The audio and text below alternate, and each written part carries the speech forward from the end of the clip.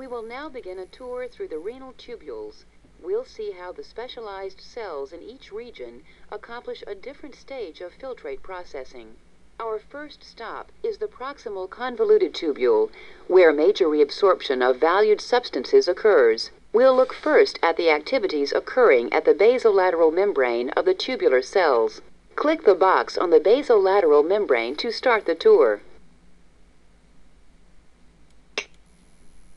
The reabsorption of many substances from the glomerular filtrate in the PCT depends directly or indirectly on the active reabsorption of the sodium ion. The cellular structure responsible for this process is the sodium-potassium ATPase ion pump located in the basolateral membrane. Orient yourself to the parts of the scene and then click the sodium-potassium pump to activate it.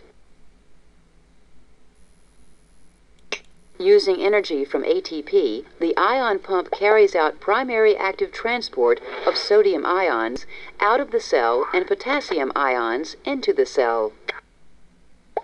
As it yields its energy, ATP is converted to ADP and an inorganic phosphate ion, or PI. The sodium-potassium pump is found in the basolateral membrane of many regions of the nephron.